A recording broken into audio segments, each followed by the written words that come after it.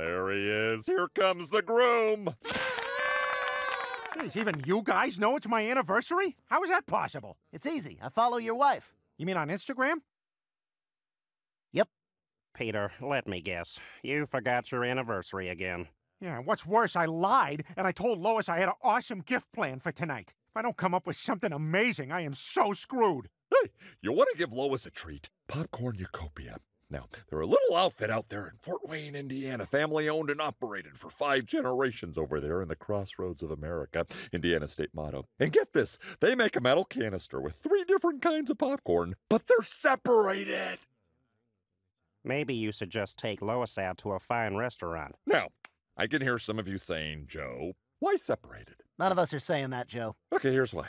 3 flavors of popcorn in 1 tin, and they don't mix unless, of course, you want them to mix. This is a home run, man. Kind of short notice to get a good table at any restaurant. I don't think you appreciate that they don't mix. Your caramel corn stays separate from your cheese corn, which stays separate from your corn. You see, in the past, you would need 3 tubs of corn. Yes, we get it. We know about the corn, Joe.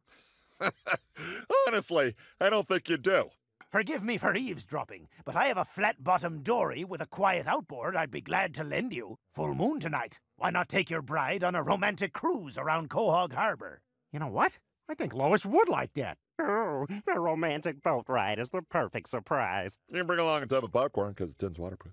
And if you'd like, I could also row up alongside you and play brandy on the accordion. Yeah, no, just a boat, thanks. I always drive past my exit. Lois is gonna love this, Peter. She's gonna think you're a true romantic, like Michael Douglas. So who wants to hear how I think I got mouth cancer?